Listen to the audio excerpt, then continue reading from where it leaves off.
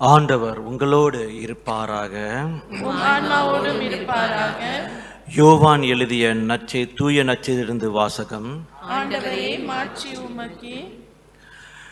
அக்காலத்தில் இயேசு சென்று கொண்டிருந்த போது பிறவிலியே பார்வையற்ற ஒருவரை கண்டார்.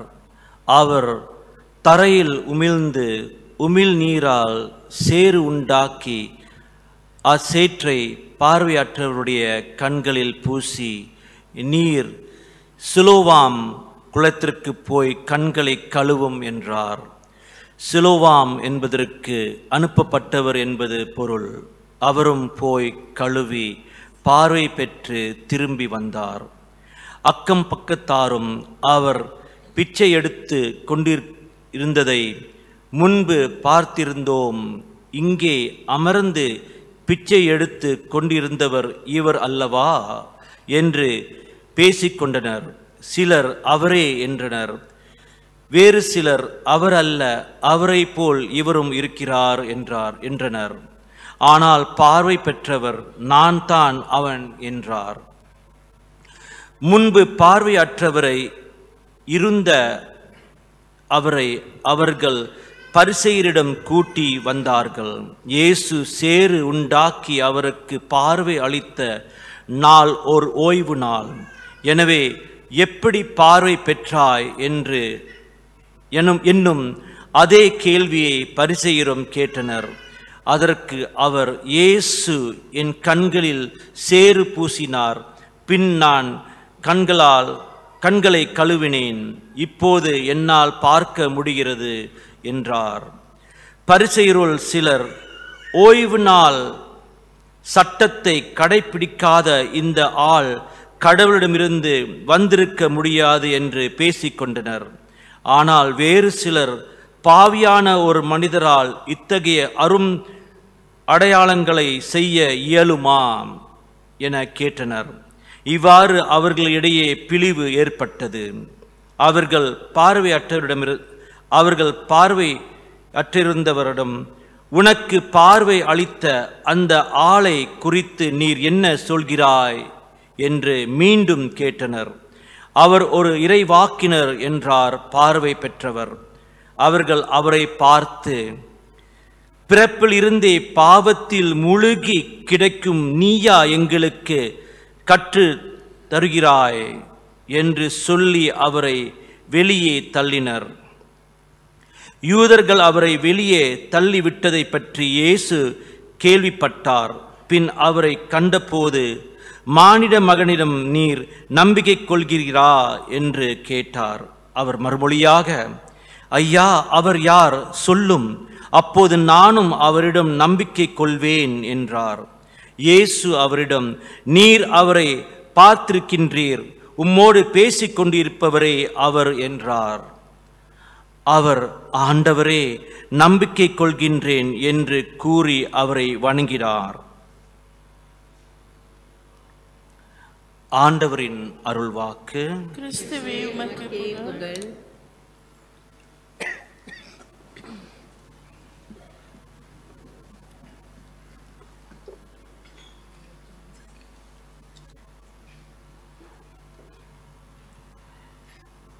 அன்பார்ந்தவர்களே, இந்த விசாரிப்பு ஞாயிறு அன்று இந்த நற்செய்தி அல்ல, பாரமாரம் இன்னொரு நற்செய்தி. ஆனால் அந்த நற்செய்தியும் இந்த நற்செய்தியும் நான் கோர்த்து பேசப் போகின்றேன். அந்த நற்செய்தியிலையும் ஒளியை பற்றி பேசிக்கின்றார் ஆண்டவர். இன்றைக்கு இரண்டாம் வாசகத்திலேயும் முழுமையாக ஒளியை பற்றி படித்தது கேட்டோம். நம்ம இந்த ஒளி இன்றைய நற்செய்தியிலையும் குருடனுக்கு ஆண்டவர் கண் கொடுக்கிறார். கண் இல்லாதவர் குருடன், அவனால் பார்க்க முடியாது, அவன் இருளில் இருக்கின்றான். ஆனால் அந்த கண்ணு திறந்தோனிய அவன் பார்க்க முடியுது, அவன் வெளிச்சத்துக்கு வந்து விடுகின்றான். நேத்தோடைய அந்த நற்செய்தி, நேற்றில் இந்த பொதுவாக அதுதான் வழக்கம் போல வாசிக்கப்படும். இந்த நற்செய்தி ஏனென்றால் இன்றைக்கு இந்த விசாரிப்பு ஞாயிற்றுக்கிழமையை நடத்துகிறோம்ல இவங்களுக்காக, அதனால தான் இந்த நற்செய்தி மாறுபட்டதாக இருக்குது. ஆனால் இந்த ஒளியை பற்றி பேசுவோம். நீங்கள் எல்லாம் சினிமாவுக்கு போயிருக்கிறீங்களே? போயிருக்கிறீங்க. தியேட்டருக்குலாம் நம்ம எல்லாம் போயிருக்கிறோம். அப்போ அந்த சினிமால முழுமையாக இருட்டா இருந்துச்சுன்னா நீங்க நுழையிறீங்க, எப்படி போவீங்க? ஐயா அப்படி போவோமா? தத்தளிச்சுக்கிட்டு அப்படியே மெதுவாக கால் இடிச்சிக்காம உழுவாம தடுக்கி விழுவாம மற்றவங்களை மோதாம பார்த்துக்கிட்டு அப்படியே ஒரு மாதிரி அப்படி போய்கிட்டு இருப்போம். ஆமாவா இல்லையா? இல்லைங்களா? ஆமா. என்னம்மா அப்படி பிடிச்சிக்கிட்டு போவோம் அந்த நாற்காலியெல்லாம். சரி அம்மா சொல்றாங்க, சரி இப்படியெல்லாம் போவோம். டார்ச் சில பேர் இப்போ ஃபோன் இருக்குல்ல, ஃபோன் அந்த ஃபோனை கொஞ்சம் விடுங்க, ஃபோன் இல்லாமல் போப்போமே கற்பனை. அதே சினிமாலேயோ ஆடிட்டோரியம்லேயோ அல்ல தியேட்டர்லேயோ கொஞ்சம் லைட் இருக்குது, அந்த சைட்லலாம் கொஞ்சம் கிழுவார்னு போடுவாங்களா, அந்த லைட்டு கொஞ்சம் இருக்குது. அப்போ நம்ம கொஞ்சம் நம்பிக்கை வந்துடும், கொஞ்சம் நம்பிக்கையோடு நடப்போம். கொஞ்சம் தெரியுதா இப்படி தப்பையா பஞ்சா செகான்லாம் கொஞ்சம் லைட் இருக்கிற போது கொஞ்சம் நடப்போம். அதே சினிமாவில் முழுமையாக லைட் வந்துட்டா ஆஹா போக இடம் பயமே இல்லை, தயக்கமே இல்லை, தாராளமாக போவோம். அப்போ ஆங்கிலத்தில் சொல்லுவாங்க, இருளில் நம்ம வந்து when it is dark, when it is pitch dark, you will grope and walk. அதாவது நீங்க தத்தளிச்சுக்கிட்டு எங்க போறோம்னு தெரியாம போவோம். இப்போ ஆண்டவர் இந்த சகோதரருக்கு ஒளி கண்ணு கொடுக்கிறாரு. அவருடைய குருடன் என்று இருக்கும் போது அவருக்கு வந்து கண்ணு கொடுக்கிறாரு, அவர் கண்ணு தெரிய வைக்கிறாரு. அதே போல நேற்றுடைய அந்த நற்செய்தின்னு சொன்ன அந்த நற்செய்தியில வந்து நீ இருளில் இருந்தீர் என்றால் நீ என்னுடைய மீட்பின் அரசில் நீ சுவைக்க முடியாது, அது உணர முடியாது. இப்போ நாம் அந்த அந்த மண்டபம் சொன்னல, அந்த மண்டபம் இல்லை, அந்த தியேட்டர் சினிமான்னு சொன்னோம்ல, அந்த சினிமாவுக்கு நீங்க உங்களை ஒப்பிடுங்கள். நாம் ஒவ்வொருத்தரும் அதே அந்த மண்டபம் போல நாமும் இருக்கின்றோம் ஒவ்வொருத்தரும். இப்போ என்னுள் இருள் இருந்துச்சுன்னா, if there is full darkness inside me, நான் நேர்மையாக தாராளமாக உண்மையாக எளிமையாக நடக்க முடியாது. கண்கள் இருக்கு ஃபாதர், நான் நடப்பேனே. கண்கள் இருந்தும் நீ குருடனாய் இருப்பாய், பைபிள்லேயே போட்டிருக்குது. கண்கள் இருந்தும் சில பேர் பார்வை இல்லாமல் நடந்து கொண்டிருக்கின்றோம். ஏனென்றால் இந்த உடல்ல முழுமையாக இருள் அடங்கி இருக்கிறது, தெளிவு இல்லை, ஒளி இல்லை. அப்போ அந்த இருளிலேந்து நான் மீட்க வர வேண்டும் என்றால் எனக்கு ஒரே வழி இயேசு. மத்தேயு 6ஆம் அதிகாரம் 33ஆம் வசனத்துல என்ன சொல்கின்றால், ஆகவே அனைத்துக்கும் மேலாக அவரது ஆட்சியையும் அவருக்கு ஏற்புடையவற்றையும் நாடுங்கள், அப்போது இறைவனத்தையும் உங்களுக்கு அனைத்தையும் உங்களுக்கு சேர்த்து கொடுக்கப்படும். ஆகவே அனைத்திற்கும் மேலாக அவரது ஆட்சியை நீங்கள் நாடும் பொழுது அவருக்கு ஏற்புடையவற்றை நாடுங்கள், அப்போது இறை அனைத்தையும் உங்களுக்கு சேர்ந்து கொடுக்கப்படும். அப்போ நீங்கள் இறை அரசை நாடி போகும் பொழுது அவருடைய ஒளி உங்களுக்கு கொடுக்கும் பொழுது அனைத்தையும் அவர் கொடுப்பார். அவருடைய அருள் உங்களை நிறைந்திருக்கும். அன்பார்ந்தவர்களே, யாரை நாடி போகின்றோம், எதை நாடி போகின்றோம், எப்படி என்னத்தை பார்த்து போரிக்கொண்டிருக்கின்றோம்? அப்போ அதுதான் நம்மளுக்கு வந்து ஒளி கொடுக்கும் அல்லது இருள் கொடுக்கும். இப்போ பாருங்க, இங்க வந்து 20 வயசுல இருக்கிறீங்க, 30 வயசு, 50 வயசு, 70 வயசு, 80 வயசு கூட சில பேர் இருக்கிறாங்க, இங்க இருக்கலாம்.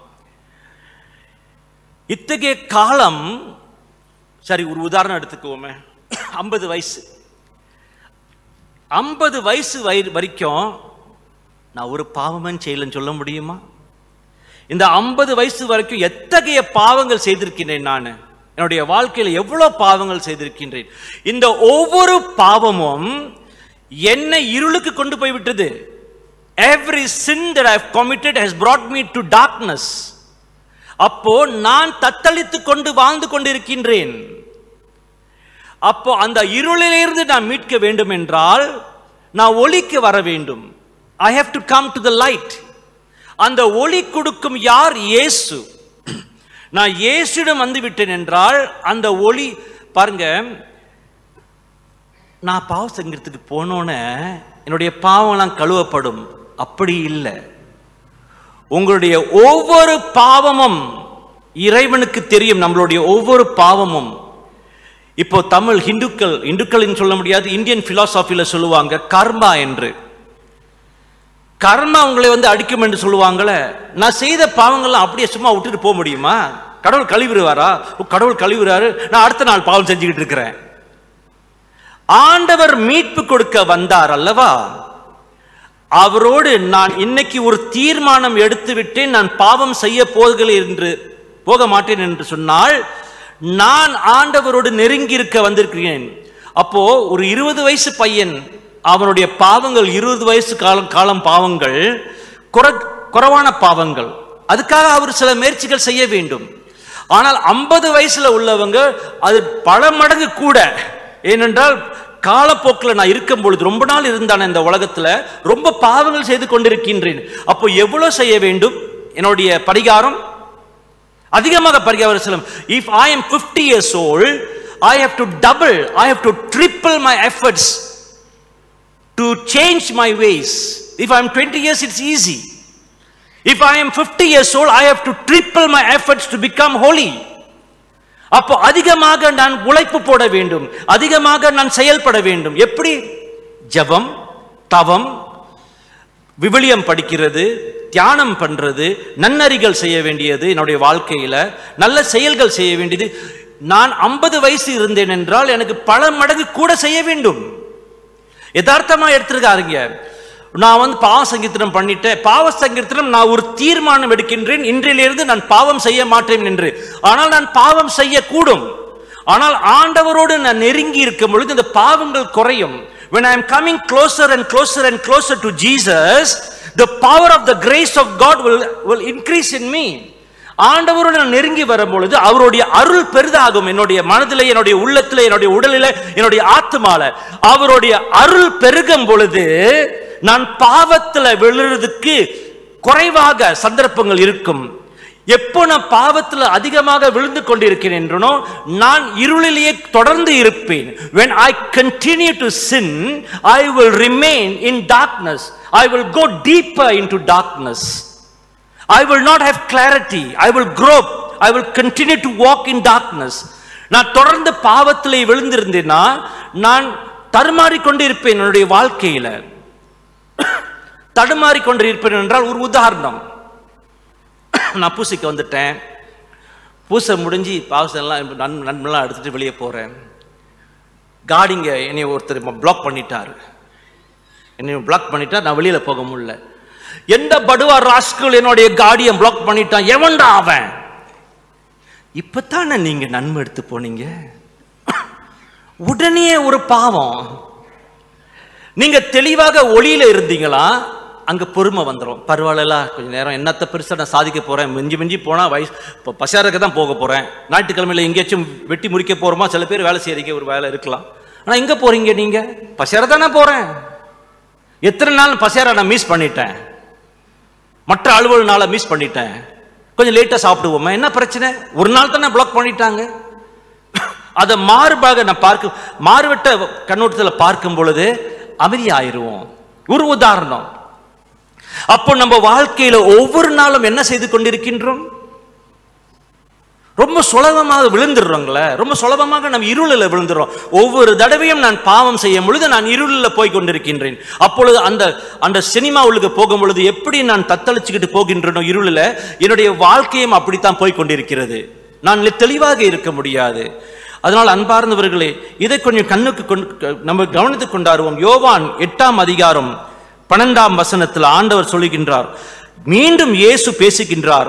நானே உலகத்தின் ஒளி, என்னை பின்தொடர்றவன் வாழ்வுக்கு வழி காட்டும் ஒளியாக கொண்டு இருப்பார் என்றார்.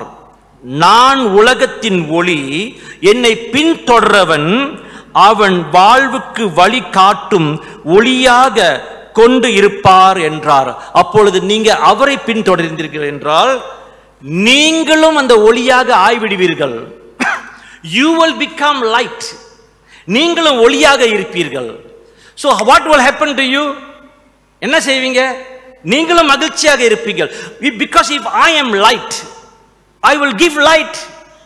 நான் ஒளியாக இருந்தா மற்றவர்களுக்கு ஒளியை கொடுக்க முடியும். அதுல ஒரு உதாரணம், நான் ஒளியா இருக்கும் பொழுது நான் மகிழ்ச்சியா இருக்கிறேன். ஏனென்றால் அவர் என்னுள் இருக்கின்றார். அப்போ என்னுடைய மகிழ்ச்சி இருக்கிறது. அப்போ என்னுடைய பார்க்கும் என்னுடைய அணுகும் அனைவரையும் நான் மகிழ்ச்சியாக வைக்க முடியும். ஆனா அவன் அதிகமாக டாக்ஸிக்கா இருந்தா, அதிகமாக அவன் ரொம்ப கடினமா ஆழமாக இருளில் இருந்தனா, நீங்க எவ்வளவு பெரிய அதிக அதிர்வுகள் இருந்தாலும் அது மாறுறதுக்கு கஷ்டம்தான். You understand what I am saying or not? If somebody is very toxic, ரொம்ப நெகட்டிவா இருந்தாங்களா, உங்களுடைய அதிர்வுகள் உங்களுடைய ஒளி பிரகாசிக்கும் பொழுது அவர் மாறுறதுக்கு கொஞ்சம் கஷ்டம். ஆனால் உங்களுடைய நிலையை நீங்க மாற்ற முடியாது, அவனால நீங்க மாற முடியாது. ஆனா சில பேர் என்ன தெரியுமா செஞ்சுறாங்க, கொஞ்சம் சுமாரான விசுவாசம். இப்போ ஒருத்தர் வராரு, அவர் ரொம்ப கடினமான ஒரு கஷ்டமான ஒரு மனுஷன், அவர் தொல்லை. நீங்க கொஞ்சம் சுமாரா இருக்கிறீங்க. அந்த நபரை நீங்க சந்திக்கும் பொழுது உங்களுடைய அதிர்வுகள் ஆண்டவரோட அறிவுகள் குறைவா இருந்தா நீங்க அவரு போல ஆயிருவீங்க, அவங்க போல ஆயிருவீங்க, அவரு போல ஆயிருவீங்க. இதுதான் நடக்குது. நீங்க ஒரு கவசத்தை நீங்கள் அணிந்து கொண்டீர்கள் என்றால் உங்களை எதிர்க்க முடியாது, எந்த இருளாலும் உங்களை எதிர்க்க முடியாது. உங்கள் கவசம், உங்கள் ஒளி குறைவாக இருந்தால் அந்த நபர் உங்களை பிடித்து விடுவார்கள். அதனால தான் சில பேர் பார்த்தீங்களா, பேய் பிடிச்சிருச்சு ஓடுறமே. எந்த பேய் உங்களை பிடிக்க முடியும்? ஒரு பேயும் உங்களை பிடிக்க முடியாது. நீ இருளில இருக்கிறனால தான் டக்குன்னு பேய் பிடிச்சிருது, உடனே பேய் பிடிச்சிருச்சு.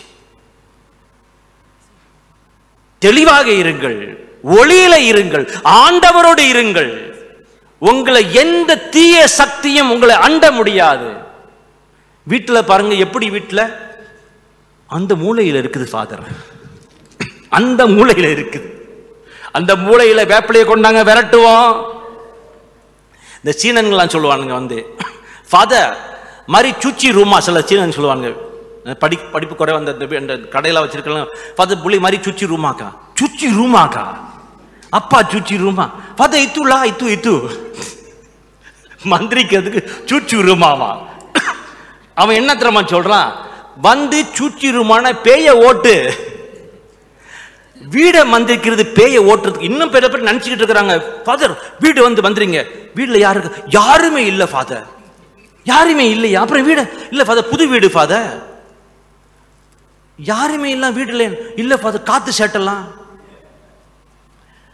நான் சொன்னேன், நான் காலியான வீட்டை மந்திரிக்கிறது இல்லை. நீங்க போய் புழங்குங்க அந்த வீட்டுல. முதல்ல நீங்க புழங்கும் பொழுது உங்களுடைய அழுக்கை வீட்டுக்கு கொண்டாந்துடுறீங்களே, உங்கள்கிட்ட 1000 அழுக்கு இருக்குது, முதல் இதை கொண்டாந்துருவோம், அப்புறம் வீடை நான் சுச்சி பண்றேன். அப்பதான் நான் சொல்லுவேன், மந்திரிக்கிறதெல்லாம் காலியான வீடை மந்திரிக்க கூப்பிடாதீங்க. என்னைய உங்க பொருள் எல்லாம் வைங்க, ஆண்டவர் படங்கள்லாம், அன்னை மரியாதை ஆண்டவரோட படங்கள்லாம் அழகா வைங்க. அப்புறம் வீடுல புழங்குங்க. ஒரு நாள், ஒரு மாசமோ 2 மாசமோ 1 வருஷம் கூட பரவாயில்ல. முதல்ல நீங்க சரியா இருங்க. முதல் ஒளி இங்க இருக்குதுங்க. The first holy water is you, the first power is you, the first light is you, the first Jesus is you. And if you have Jesus in you, you have the power within you. Why can't you live that? ஏன் அந்த ஆற்றல் குறைந்து வாழ்கின்றோம்? ஏனென்றால் அவருடைய பிரசன்னத்தில் நான் இருக்கும் பொழுது அவருடைய ஒளி என்னை ஆட்கொள்ளும். Cahaya Yesus akan menyerap saya. அந்த உணர்வுல வாழணும். நம்ம என்ன செய்யறோம், அங்கேயும் போயிட்டு அது பிடிச்சிருச்சு, இது பிடிச்சிருச்சு. தப்பான இடத்துக்கு போனா தப்பான காத்து தான் பிடிக்கும். சரியான இடத்துக்கு போனீங்களா ஒன்னும் பிடிக்காது. செய்யறதெல்லாம் தப்பா செஞ்சிட்டு பிடிச்சிருச்சு,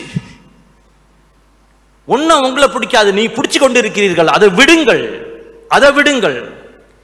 எத்தனை பேர் கலப்பு திருமணம் செய்துக்கிட்டு இப்போ இரட்டை வாழ்க்கை வாழ்ந்து கொண்டிருக்கின்றோம். கலப்பு திருமணம் செய்யுங்க, தப்பே இல்லை. ஹிந்து சகோதரிகளா நல்லவர்கள். ஆனால் அவங்களுடைய விசுவாசத்தில் பிரமாணிக்கமா இருக்கும் பொழுது நீங்கள் எந்த விசுவாசத்தில் பிரமாணிக்கமா இருக்கிறீர்கள்? அதான் கேள்வி. அதுல உண்மையா இருக்கிறீர்களா? அதுல உண்மை இல்லாவிட்டால்,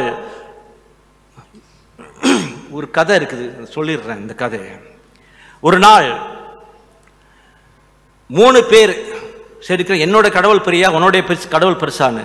அப்ப இந்த 3 பேரும் பேசிட்டு இருக்கின்ற பொழுது, என்னோட கடவுள் தான் பெருசு, நான் கீழே விழுவும் போது என்னோட கடவுள் பிடிப்பாரு.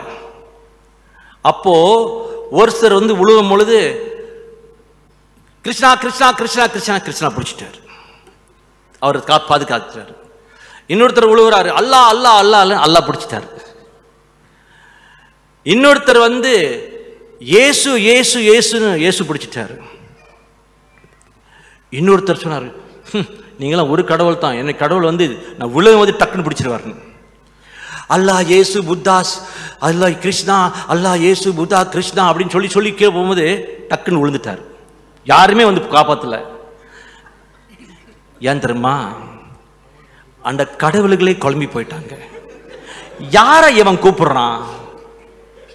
என்ன கூப்பிடுறாரா? அவரை கூப்பிடுற. இவங்க பங்குக்குள்ளேயே வாக்குவாதம், நீ போயா நீ போயா நீ போயான்னு எவரும் போல. அவர் விழுந்து போயிட்டாரு, செத்துட்டாரு. அதனால் அன்பார்ந்தவர்களே, தெளிவாயிருங்கள். ஆலயத்துக்கே வந்திருக்கிறீங்க,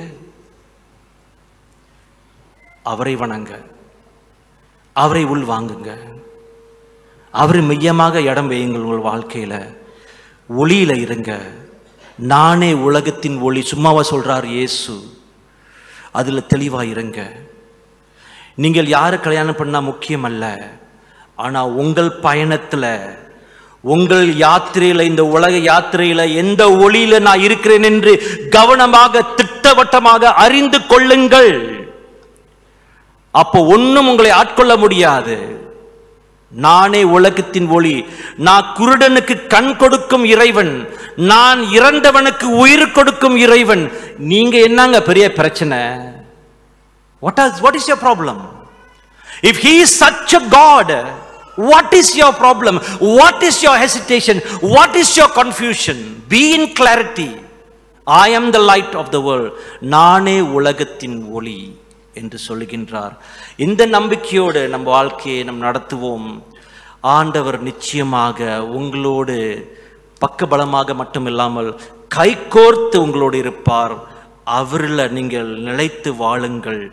அவர் உங்களுக்கு வழிகாட்டியா இருப்பார், அந்த ஒளியாக இருப்பார். அந்த ஒளி இருக்கும் பொழுது நான் ஒருபோதும் இருளில் இருக்க மாட்டேன். ஒளி இருக்கும் பொழுது நான் தத்தளிக்க அவசியமே இல்லை. ஆண்டவர் உங்களோடு இருக்கின்றார். ஆமென்.